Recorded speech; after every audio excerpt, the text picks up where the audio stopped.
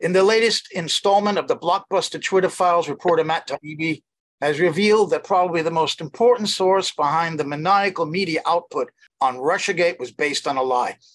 Hundreds of articles and television segments in the major U.S. media, which kept the Russiagate fiasco front and center in American political life for several years, was fueled by a website called Hamilton 68. On Hamilton's advisory council sits former senior U.S. officials, several with intelligence backgrounds, such as Michael Chertoff, former Homeland Security Director, former acting CIA Chief Michael Morell, Rick Leggett, a former NSA Deputy Director, Clint Watts, a former FBI counterintelligence officer, Mike Rogers, another former FBI agent and a member of the U.S. House Intelligence Committee, the former U.S. Ambassador to Russia, Michael McFaul. This seems to me to be an intelligence operation, the Hamilton 68. It's only fronted by former intelligence. What kind of relation do they have to current? I mean, we don't have any proof, obviously, but what is your speculation about whether this was linked to people who are actually still serving? They can't be on a board like this. They can't be seen to be involved in any of this, but they've got these former people who are now private citizens. So I just want to know if you could weigh in on that idea.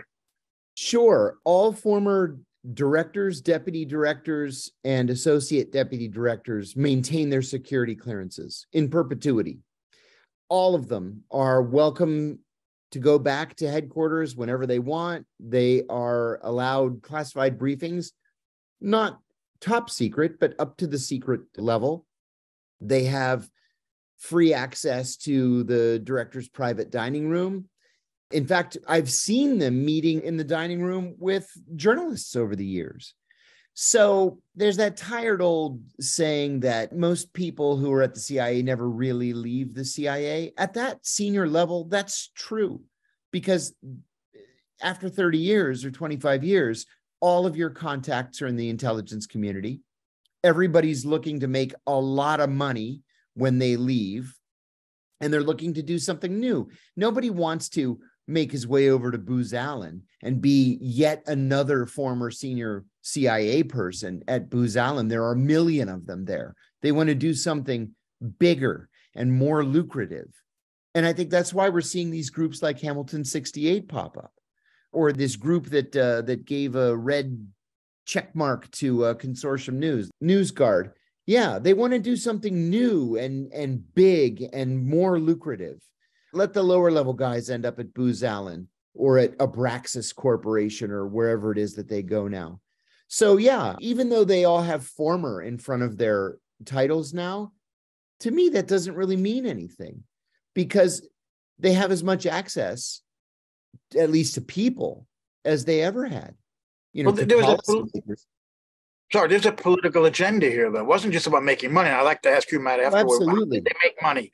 This was an agenda to smear Trump, WikiLeaks, sure, Russia, and set the stage for the crisis we've got now, I think, in many ways. Well, there was a perfect storm that took place. You know, going back a little bit further, what made John Brennan somebody? I worked for John Brennan when he was a GS-14 nobody. And what made him somebody was a deep friendship with George Tenet. And then when it was time to retire and move on to something else, and everybody was going either to the Hillary Clinton campaign or to the John McCain campaign, he was literally the only senior CIA retiree that went to the Obama campaign. And that made him somebody. He decided that he could turn that into something even bigger by then going to the media when he was done. You know, John used to tell everybody who would listen that he wanted to be Secretary of Defense under the next Democratic president. Well, why?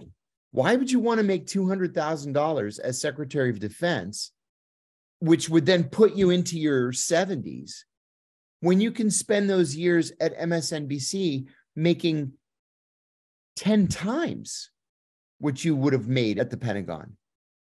And then when people saw him making money and what's his name, the former DNI making money, and Clapper. Every former four-star Clapper, thank you. Every former four-star general is a talking head for CNN, you know, and you've got these Democratic credentials because you loyally, faithfully served Barack Obama for 6 years or 8 years, whatever it was.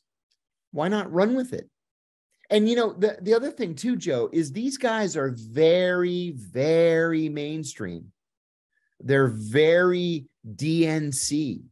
There's nothing that's going to carry them out of the mainstream. And if the mainstream is telling them that to beat Donald Trump, you have to chat up this DNC plan to convince the American people that the first thing Donald Trump does in the morning when he wakes up is he calls his Russian handler to get his marching orders for the day, then that's what you do. It's worked for them. Isn't that whole story so funny? Can you imagine Donald Trump having the OPSEC to keep that secret? It's just think about it. A cousin of mine who's very much a DNC, mover and shaker, set me up with a woman who's an attorney at the DNC. Lovely, lovely woman. And we went out for one date. And through the entire date, all she talked about was how the Russians controlled Donald Trump. And I said, you don't really believe that, though, deep down. I mean, at the CIA, if there was one thing I took out of my CIA career, especially from the analytics side, it's that if you're going to say something, you absolutely have to have the information to back it up. You have to have the facts. You can't just throw a grenade into the middle of the room and expect everybody to salute it. You have to back it up. And she said to me, I believe in my heart that Donald Trump does exactly what Vladimir Putin tells him to do.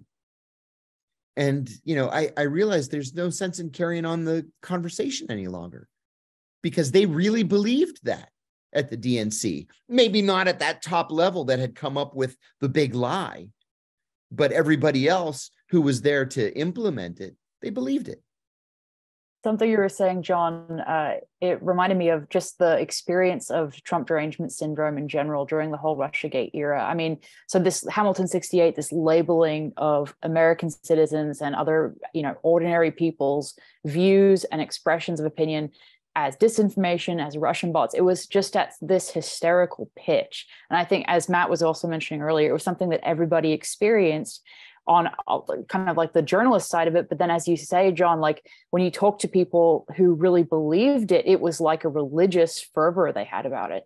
So I just wanted to, ask you all kind of about your experience of Trump derangement syndrome, or what, that hysteria during the Russiagate era, and if that was unique. I mean, or if you think it'll play out the same way again on the next equivalent narrative that the media really pushes. I was at the Venezuelan embassy the night that it was ordered closed. And as I was leaving with most everybody else, some elected to stay inside, I overheard two uniformed Secret Service officers talking. One of them said, "So who are these people?" And the other one said, "The ones out here are with us. The ones inside are with Putin." And the other one kind of chuckled. And the second one said, "No, seriously, it's like with Trump." And, just to hear something like that and to realize that they mean it, that, your initial reaction is you think, wow, what a couple of simpletons. And then you realize, no, it's not that they're simpletons. It's that they've been exposed to this propaganda for so long, this unrelenting reporting that Donald Trump is a Russian agent and that the Russians have controlled our elections. Listen, there's a guy that I used to work with at the CIA. We worked together desk to desk for years. And now I just read in the Washington Post a couple of weeks ago, he was named to head the new Office of Election Integrity in the Office of the Director of National Intelligence. Like, integrity for what? We've already proven that the Russians didn't have any impact in our elections. But people really believe it. They just refuse to look at the evidence that's placed before them. We need more reporting from the likes of Matt Taibbi to prove to the American people that they're just simply mistaken. They've been duped. They've been led astray. There's no evidence to back up what they've been told. And we have to make sure that this doesn't happen again.